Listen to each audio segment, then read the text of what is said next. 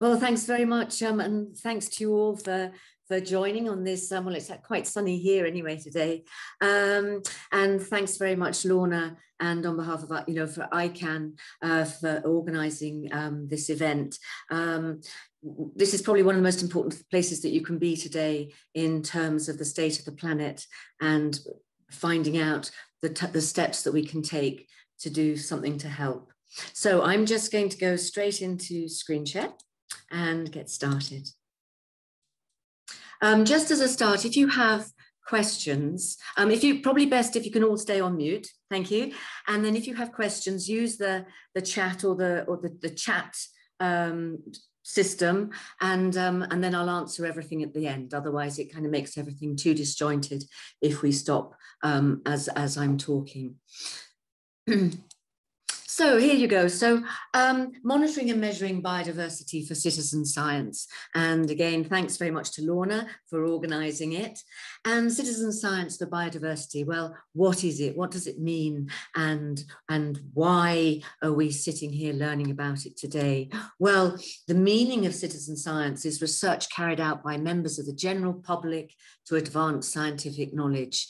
And essentially, it's encouraging everyone, young and old, to start taking a more systematic interest in everything around us, to become scientists, to start thinking scientifically, and to start collecting information that we can collectively contribute to a central body. And it's that kind of collection of information from all those different sources, from all the members of the public who are involved, which help us know what to do in the face of climate change. I mean, citizen science is not just being developed for climate change by any means. It's all kinds of areas, but probably one of the biggest problems facing us at the moment is climate change. And in order to be able to know what to do, we need the evidence. And it's impossible to collect sufficient evidence through paid scientists. And this is where everyone is calling on the public to start being scientists and start collecting that information. So another way that citizen science can be very interesting is because you can find out who you are living alongside. And that's not just your human neighbours, but it's all the wildlife, it's all of nature around you. And also developing those scientific skills, those ways of thinking scientifically. You're developing skills in observation, patience, mindfulness, interpretation, curiosity. And, if all of us, if everyone in the planet, everyone on the planet developed those kinds of skills, it would definitely be a better place. And it is a wonderful thing to be imparting to children, these skills in observation and patience and interpretation, because it helps in all aspects of life. So before we start talking about citizen science for biodiversity, it's really important to know what biodiversity means. And, again, if you're one of those people who thinks, actually, really, what does it mean? Am I really sure about what biodiversity means? You'll be joining millions, and including myself, because biodiversity is a hugely complex subject. And I'm just going to spend a few minutes talking about the meaning of it, because by understanding the meaning of it in its fullness, in its entirety, you can really begin to understand what it is to be monitoring and measuring biodiversity, and what it is to be citizen scientists. So if some of you have seen previous talks, you've probably seen this slide several times before, and for that I apologize, but really this to me is one of the most fundamentally important pieces to be conveying. So biodiversity, it was coined in 1992 at the Rio Earth Summit, the Convention on Biological Diversity, and it was held in Rio de Janeiro in Brazil, and leaders from all around the world convened together to talk about the protection of the world's natural resources. And their definition of biodiversity, which means it's just short for biological diversity, is all the species and types of organisms on the planet, plus their homes and environments, plus their interactions and relationships with one another. So it's not just biodiversity is not just one thing. It's all these pieces held together. Now, if that, you're kind of sitting there looking at that and you're thinking, well, actually, I'm none the wiser after that definition. And I'm just going to spend a few minutes talking about actually what that definition really means. So what do all the species on the planet mean? Well, you can Google how many species on the planet and you'll come with all kinds of variations. But one of the most reliable is probably about 1 trillion species. That's more than the estimated number of stars in the Milky Way. Where are all those species and what are all those species? And if we look at this pie chart, so this is the proportion of all the species on the planet. Here you go, you can see that 50% are insects. That's half of all the species, half of those 1 trillion species are insects. And then 30%, 3 out of every 10 are crustacea. And these are just all the little crabs and little critters with shells on their back. And here you have the next biggest one is the chelicerates. And they're all the scorpions and the spiders and the mites and the ticks, and sometimes not very nice for humans. And that's probably, that's well over 80% of all the species. And we've got nowhere close to thinking about, well, what about the elephants and the dogs and the cats and the cows and the humans? Well, here, if we look at the mammals, these are all the warm-blooded mammals. And here they are, this tiny, tiny, tiny, thin red line. And you can see that this is all mammals, including humans. And we're kind of, in terms of all the species on the planet, we're virtually negligible, even though we have this huge planet. And you think all these 1 trillion species on the planet, well, you know, you think that humans are making the place crowded enough. But in fact, you're beginning to realize that actually the planet is incredibly crowded because humans are making up this tiny, tiny, tiny little proportion.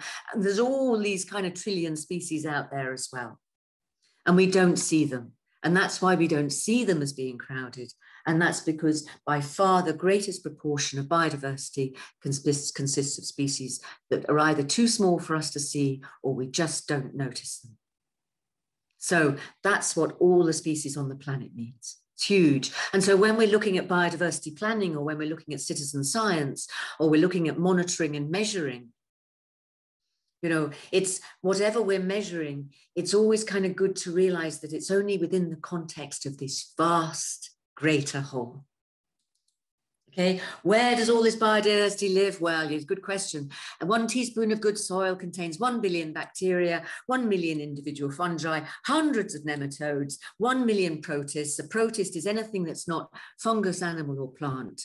And you think, hang on a minute, I'm a rational person. I kind of reason things out. I think things through. How can possibly 1 teaspoon of soil contain all those organisms? You know, they'd all be bumping into each other or sitting on top of each other or eating each other. You know, it's almost impossible. But you begin to see that actually the vast majority of these are probably 1,000 times smaller than the naked eye can see, or 10,000 times smaller than the naked eye can see. And that little teaspoon of soil to a tiny, tiny, tiny little organism is a huge, great environment. Another example is in the ocean in terms of this kind of the big concentrations of biodiversity. And there's approximately 230,000 known species and at least 2 million more in the ocean that remains a total mystery. You know, we're up on Mars, we're helicopters on Mars, and we have absolutely no idea what we're living alongside. And in fact, 86% of the Earth species and 91% of the marine species that are estimated have never been discovered yet. So you can see this crowded, incredible environment, this planet in which we live. But that's not more. That definition consists of 3 parts. And so it's all the species, and then it's their homes and environments. So what does a home mean? What does a home mean for a butterfly or a frog or a bacterium even? You know, well, just like we need a home to live in. We need shelter, we need food, we need to be able to make our food there, grow our food, we need security as human species, and we also need a home in which to rear our young. So every other creature, whether it be buffalo, they all need pretty much the same thing. And trees, our native trees are one of the best homes for the small creatures. And here you can see, this is some wonderful research done in England. And these figures are just the insects and the lichens. And you can see our native ash trees. They are home to over 1,000 insects and lichens. It doesn't even include the mosses and the ferns and the fungi and the birds and the small mammals that like living in and around ash. These are just the insects and the lichens. So you see these ash trees, they create this wonderful environment. Everything is conducive for these organisms to live, these creatures to live in. Now, of these associated means that they prefer the ash tree. The ash tree is there, you know, some people might prefer living in Ennis compared to the country. You know, these 1,000 species prefer living on ash to oak. But of these, 40% of these are what are known as obligate, and that means they have to live on ash trees. They can't live without the ash tree. And that means as our ash trees die with ash dieback disease, those 400 species are at danger of being lost. And this is where citizen science becomes hugely important, because it's only through our observations and our recording of our observations that we can begin to see what is happening in our local and wider environment. And then the third piece, just around about that definition. So it's all the species on the planet, it's all their homes and environments, and then it's all their interactions and relationships with others.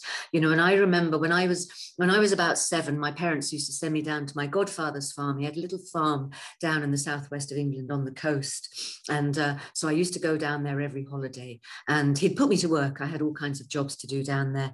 But I remember walking back along the lane one evening with him back towards the house. And it was right in the middle of the country, and the lane verge was a mass of thistles, like thousands of thistles, and there were hundreds of little birds, these little birds with gold in them. And you know, my godfather said, he said goldfinches love thistles. And true enough, all those little birds were goldfinches, and they were all on the thistles. And that was the first time at that age when I realized that actually, you know, birds aren't just flying about being birds and just doing, you know, completely indiscriminate, not really caring, you know, just being in the environment. But actually, even birds have preferences. Even birds like some things more than others, and they'll go to them. And that was the start for me of an interest in the way that organisms interact, particularly plants and insects. And 60 years later, it's still a subject that completely fascinates me, and I've worked on it all my life. So just that little piece, just really to encourage you, know, you can convey a small piece of information to children and it can completely transform their lives, just as that little piece about the goldfinch and the thistles did for me with my godfather. So that thing about interactions and relationships. Well, here, the grasshopper. Here, look, you can see these are all in my garden. And this is this little grasshopper, and he's just almost completely disguised. Now, he has evolved with the vegetation, with the plants around him, so he can change color slightly, so that he can remain disguised in his environment. Now, that's known as co-evolution. That's where native species co-evolve together to become closer and closer in their relationships with each other. And that is one of the most fundamentally important things to understand when you're looking at biodiversity planning. And here, this is a bee orchid. Okay, and this orchid, over thousands of years, it has evolved, its flower has evolved to look like a bee. And that means other bees are attracted to it and insects are attracted to it. Now, that's another example of this most incredible, intimate, intricate co-evolution that's happened. And there's more. It's not just the shape of the flower. The flower actually vibrates slightly, which is actually in tune with the bee. But anyway, enough of that. But this is all this process of co-evolution. And here, and this is my favorite example, the birch buff moth. Now, if you can see here, it looks just like a little birch twig. Here's its face, here's its little feet. This is co-evolved with birch over thousands of years. So that's what interactions and relationships with others mean. So just in summary again, then around that definition, all the species on the planet, all their homes and all their relationships, it's the whole thing. And another way of looking at it, which is particularly useful if you're doing biodiversity planning, all the species on the planet, we need food, we need a safe place to live and rear our young, and safe passage, a safe way of moving around. And another way, biodiversity equals the whole complex, intricate web of life. And that's what we know as nature. So that's what biodiversity is. So where to start? This is biodiversity. And now I'm saying to you, okay, I'm wanting to turn you into citizen science for biodiversity. And you're thinking, where on earth do we start with all that complex world around us?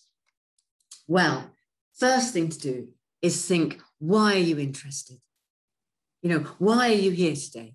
Why have you taken time out, on a Wednesday afternoon to talk about citizen science?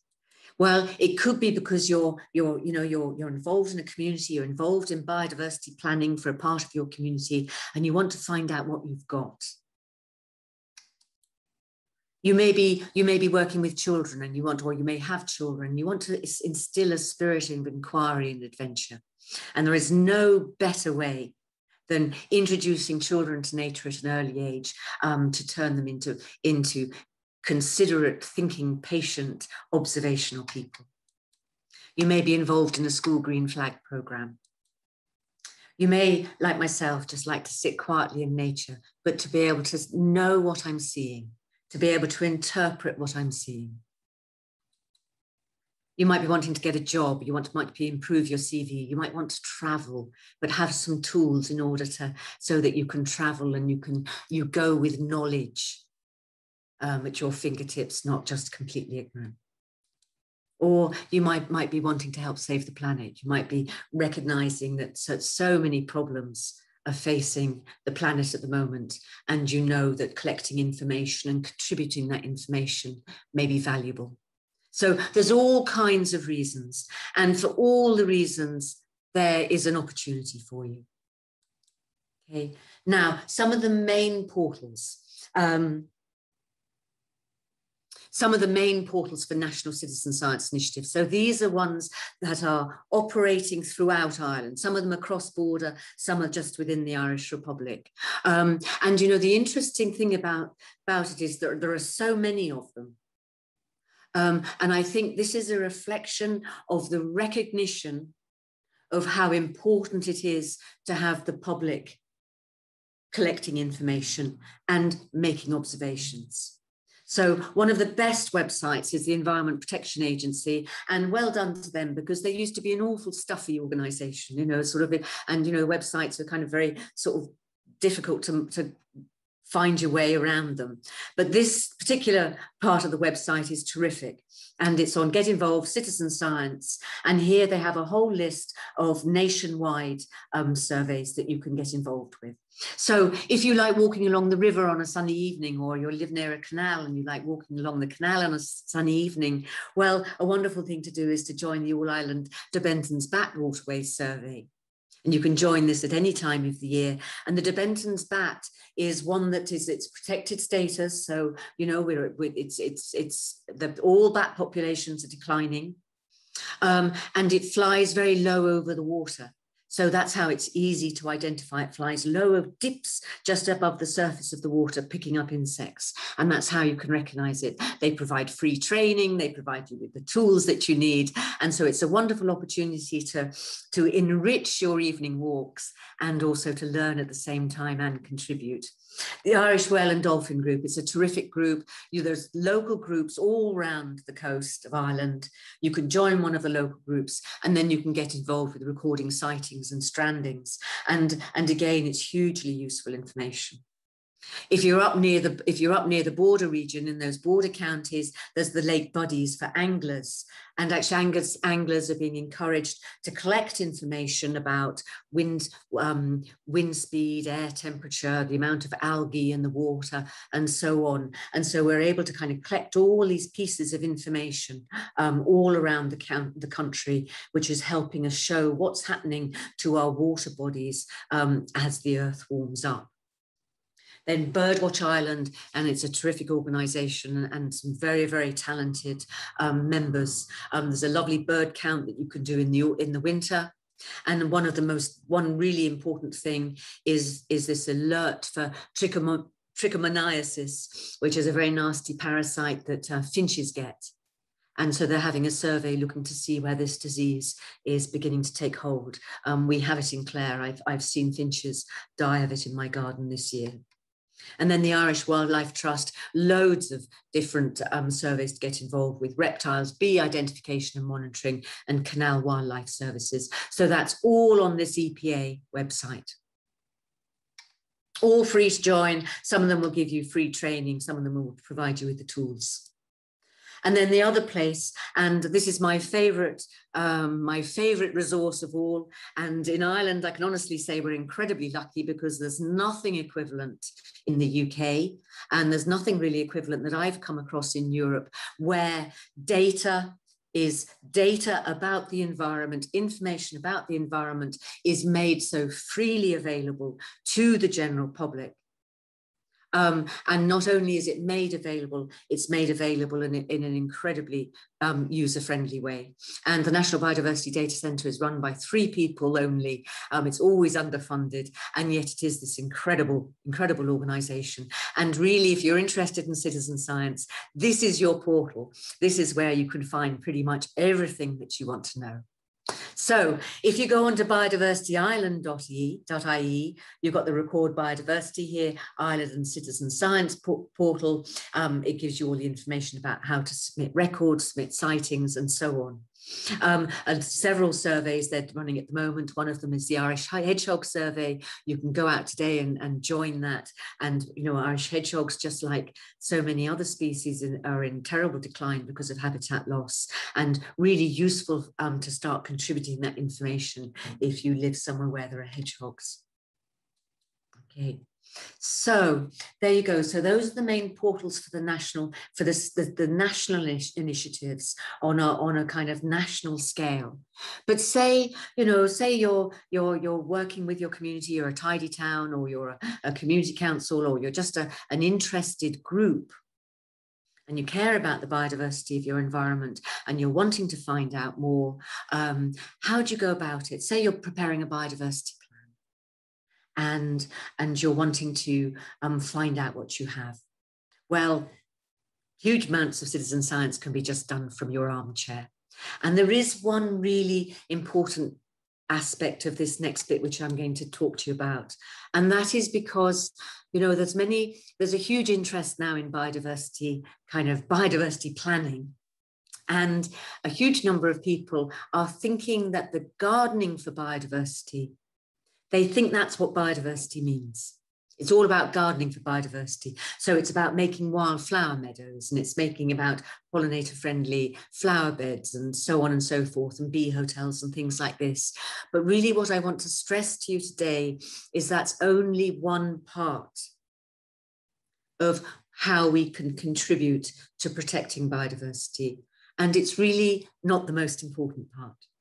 Okay, it's an additional thing. It's a piece that's really good for urban areas, but actually the most important part about biodiversity protection is that we're protecting what we have now. We're protecting the native species, because by protecting the native species, we're protecting our co-evolution. We're protecting our communities of organisms. And if we're introducing species from the outside, those communities aren't intact any longer. Anyway, so here we are. We're wanting to do some biodiversity planning. We want to find out what's in our community already, and we don't even have to go outside to do it. And if we go in, this is the National Biodiversity Data Centre again, Biodiversity Island, maps at the front of it. Okay, and you come into this website. So this is just an example. So here, this is Glyn in County Limerick. It's just an example. So down in the bottom right-hand side, you come up with this page with this map, you put in Glyn, County Limerick, and Glyn comes up. So here is Glyn. And then down on the left-hand side is, you've got two areas which are important. You can play around with all of it, but here you have national grids. Now, the whole of Ireland, the whole of the UK, it's divided up into a grid, which makes it easy to kind of be systematic with data. Okay, and the one that we're interested in is the 2-kilometre grid. And then down here is protected areas, which can actually also be very useful. So we click on national grids and we click on protected areas. And here we are. Here's the grid. Okay, so this is 2 kilometres by 2 kilometres. Here's Glyn. And then we've clicked on protected areas, and hey presto, look, Glyn is surrounded by these sites of European importance. There's the special area of conservation here, which is the Shannon Estuary, and here we have the special protection area, which is also the Shannon Estuary, which is protection for birds. So we know already that this is an important area from a biodiversity perspective. But we're interested in Glyn. So what we do is we click on Glyn, and we go into reports. And if you click on this square here, it highlights red. You click here, the 2-kilometre grid. Here's your area. There's Glyn in there. Then you click generate report, and it comes up with this. You download this, and hey presto, this is only part of it. You have a list of all the species that have been documented for that grid. And this means, you know, and this is all the data that people like yourselves have contributed. And this is only part of the information, but it immediately tells you a whole lot of really valuable information. It tells you you've got a number of protected species in this area. You've got critically endangered species. You've got invasive species. You've got a good range of butterflies here. Okay.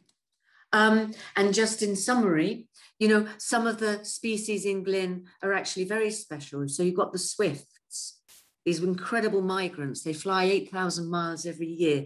The oldest swift in Europe is about 30 years old. It's made that journey 30 times. Very, very endangered now. The red-tailed bumblebee, very endangered. The lesser horseshoe bat and the eel. So immediately, if you're interested in a biodiversity plan for Glyn, just by doing this short exercise, you know you've got the basis of your plan. You know what you're needing to protect. You're needing to look at where the swifts live and how to encourage the swift populations and the bat populations and this little large red-tailed bumblebee. This little bumblebee loves flowers of all kinds. So that's where you can go mad with your pollinator-friendly planting, because it will really encourage this one. And with this one, with the eel, it's in the Shannon Estuary, and you can go liaising with people like the National Parks and Wildlife Service to get advice as to how you help support that eel. So there you have the basis of your evidence-based biodiversity plan, looking to protect the native species surrounding you. Now you can find more, you know, if you're interested in finding out more about a species, you can go into species.biodiversity island. And here I've just used the example as the horseshoe bat, and you have all the maps as to where it occurs. This is where it's found, these little purple squares. And then in these two, there's loads of information about it, everything you want to know. So there you have the opportunity to find out where species live, what lives around you, and then all the information you need to know. So you can look up to find out, well, where does the lesser horseshoe bat? Are we needing to protect the trees or the bridges and the stone walls? You know, so all of this information is giving you that baseline for your biodiversity plans. Okay, and then just one other area then in terms of your citizen science, you're looking at the area around you. Okay, it's your grassy areas. Now, I think something like some ridiculous amount, like something 70% of Ireland is a grassland habitat. We have more grassland than any other habitat in Ireland, than any other habitat. So, but is grass just grass? Is grassland just grassland? Or, you know, when you're driving, you do a 30-mile journey and you're passing lots of fields. Are they just all the same to you? You know, is one field just the same as any other field? Well, of course not. And actually, your grassy areas, because grassland is the dominant habitat in Ireland, it's probably one of the habitats that, as citizen scientists, as biodiversity planners, that you're going to want to focus on most of all. And then you say, well, actually, grassland's just boring. It's just for the cows. But is it? Well, no. So there is this thing called faucet vegetation classification. And that is identifying several different grassland types, quite a lot of grassland types actually. And they're characterized by the community of plants and other organisms that live within them. So this is where we're not just looking at those individual species, we're looking at their homes and interactions. So I'm going to talk about 5 different ones. So first of all, we have the improved agricultural grassland. This is the ryegrass. This is the seeded fields for cows. It's good for cows and no good for anything else. And then we have the amenity grassland. Well, this is where we're using grassland for where there's high footfall, where people, parks and amenity areas where people are walking, sports grounds and so on. So there's often lots of fertilizer, there may be herbicides used and so on and so forth, lots of nutrients from all the people. And then there's the 3 interesting ones. There's what's known as GS1, this dry calcareous and neutral grassland. And this is actually up in Louth. And it's a field that Phoebe and I, we did a piece of work, we did a habitat survey here. And it's very subtle. You don't have kind of big garish colours in the Irish landscape, but it was just full of wildflowers and full of butterflies, and all very, very typical of this kind of free draining, dryish grassland communities. And then you have what's known as GS2, the dry meadows and grassy verges. And this is where you get a lot of orchids coming in. And here you have the wet grassland. This would be very typical of County Clare and Mayo on the west coast, where you have this high rainfall and boggy, wet, acid soil. So you see, you don't know. When you're looking at a piece of grass, you might be looking at the park in your community, or you might be looking at your lawn. Well, you might have seeded your lawn, but you might be looking at the grass in your garden, or you might be looking at a meadow or a field, and actually you're beginning to think, okay, now what is this? Is this one of these rare, increasingly rare, special grassland types? Like this one, or this one, or this one. And you can find out. And this is why I urge people not to go bulldozing into biodiversity planning, because so many people say, oh, yes, we're going to have a biodiversity plan here. And what we're going to do is we're going to make a wildflower meadow. And this wildflower meadow, in order to make this lovely wildflower meadow, what we're going to do is we're going to take all that grass out. We're probably going to treat it with herbicide. We're going to kill all the grass because we're just assuming that it's nothing, it's worthless. And then we're going to go and get a nice big packet, expensive packet of wildflower seed, and we're going to sprinkle it there, and we're going to have a wildflower meadow. And hey, presto, we're going to have lots of biodiversity. No. Much better to find out what your grassland is first, and then if it has interest, then you protect that. And here's a really good example. So this is down in Kilrush, and this is the sports field. And so you see, you have your amenity grassland here, and it's all kept very short because it's a sports field, and there's probably fertilizer put on, there's probably herbicide put on, and it doesn't really have much biodiversity value, and it's cut very short here because this is where people walk. But this is just a slight slope, and that's where the mower can't get over it. And just look what you've got.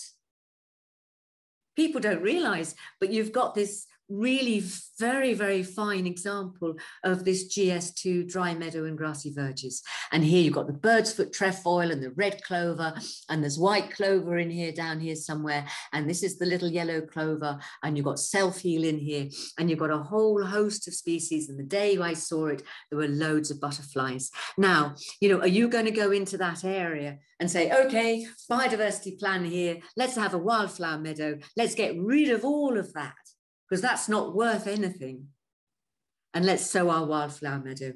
Or are we going to actually just protect what we have? And this is where citizen science becomes so important, because if we document this, if we observe this, if we record this and know what's here, not in a month of Sundays are we going to be going digging it up, because it's so precious. It's a really fine example of this GS2 grassland right in the middle of this sports field.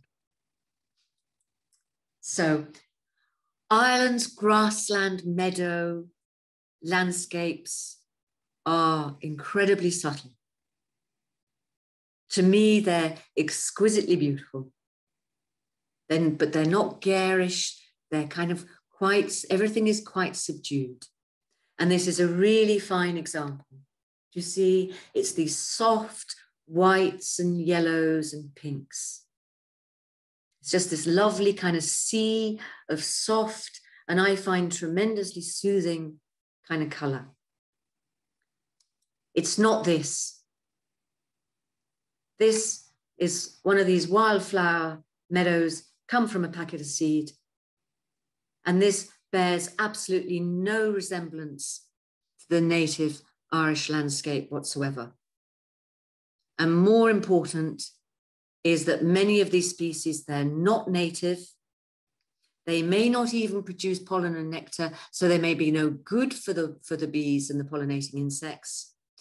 And if they're not native, there is a risk they will disperse into the wild and become invasive. So always when you're looking at your biodiversity planning, if you're looking at your biodiversity protection, always look to protecting what you have first. And it's only if your environment is completely deprived of biodiversity are you wanting to do things like develop wildflower meadows. So monitoring your grassy areas, there's two really good guides. This is on the Biodiversity Ireland website, the Irish Plant Monitoring Scheme, showing you how to make a little kind of 1 meter square quadrant and identifying and counting the flowers within that. And if you do that once a season, you can begin to monitor the changes in populations, and you can see whether the actions that you're taking are beneficial or not. This is citizen science at its most powerful. And here, this is going to be coming out in about a month. It's free. It's from the Department of Ag. It's a book that Phoebe O'Brien, another botanist, and myself are involved in producing. And this is a key. This is the answer to everybody who wants to be able to identify grass and flowers, but isn't a botanist and doesn't know how to. And it'll be the simplest way of helping you understand whether you have a really positive grassland environment that's worth protecting, or whether it's actually needs work to restore it. So then just a summary.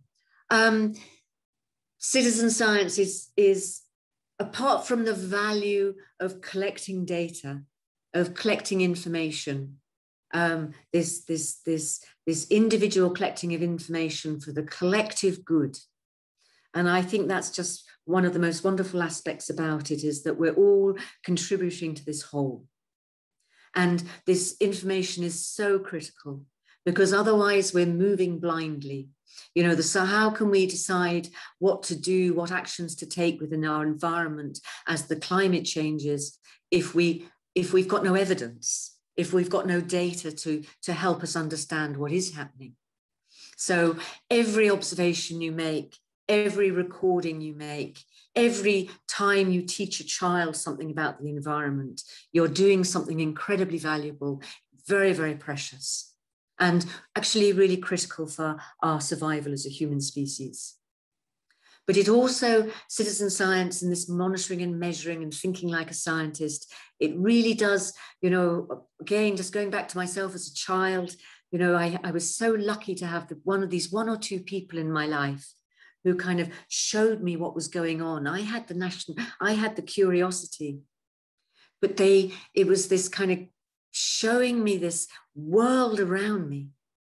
And it means I've never been bored in my life. I've always had something to entertain me. My skills in observation and patience and being able to be systematic and methodical have all gone back to those days of when I was 6 or 7, taking those walks through the fields with my godfather. And you as adults, I cannot stress enough how important your role is to kind of impart this to children. So there are huge benefits for the participants. It's not just for children, we all really benefit from it. If you're looking for these national initiatives, definitely go into the EPA and the Biodiversity Data Centre websites. They're really useful, and that's certainly the Biodiversity Island. It's so user-friendly. Make use of it, because otherwise we may lose it. And then really just going to take this, go back to the next one before, is becoming biodiversity champions for your communities. You're using citizen science to inform your planning, even whether it's just your garden and you're thinking, oh, I want to bring more biodiversity into my garden. Don't do it blindly. Don't just kind of read the textbooks and think, okay, we're going to have to go and buy this from the garden centre and buy this from the garden centre, and that's going to do it. It's not. Much better that you really focus on all those little native species that you've got there first. Okay, and then in that way, then when you know what you have, then you can measure the changes. And all these citizen science portals will help you, show you how to measure those changes. And then you can see whether your biodiversity actions are working or not. Great, okay, that's it. I'm leaving it there. And I hope that was useful and interesting for you. I'm just going to stop sharing.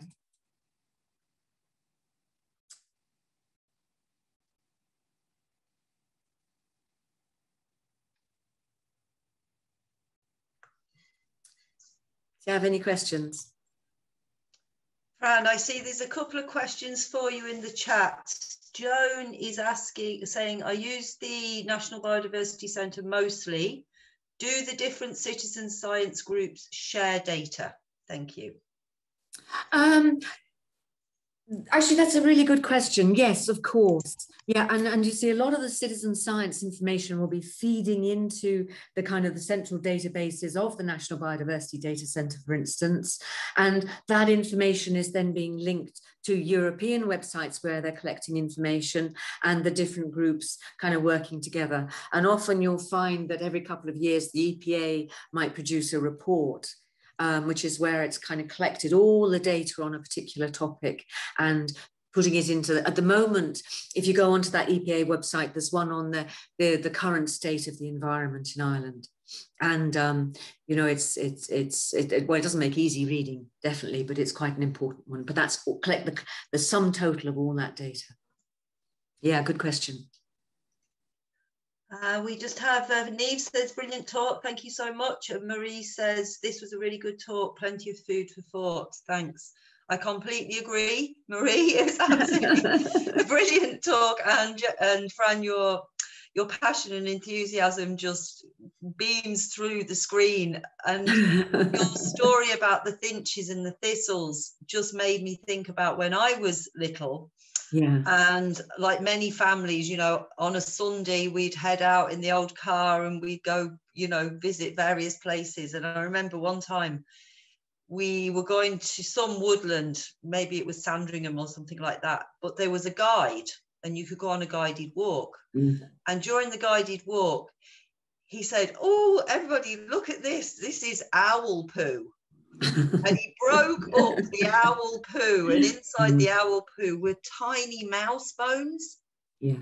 And that was it. I've been forever. That was my finch and thistle moment, and that's what made me love all nature. So thank you very, very much. Yeah, it's those and I think we're so lucky in Ireland because we're still predominantly a rural community, and although the environment has been really degraded over the last 50 years, there's some really horrible things since from when I first came to Ireland when I was 18, but it's not too late. We still have the wildlife, and more important, we still have those intact communities, where all these native species are kind of working away together. And when we have that intact community structure, then we know it's healthy, then we know it's flourishing. And that's why I'm so opposed to introducing anything which is not native, because it brings so many risks with it. But yes, on that, just on the general thing, I'm always happy. Lorna, please do send out those I mean, I can send the slides with the with those website addresses. You know, you're very welcome. You know, it's just a small group. You're very welcome to have my email.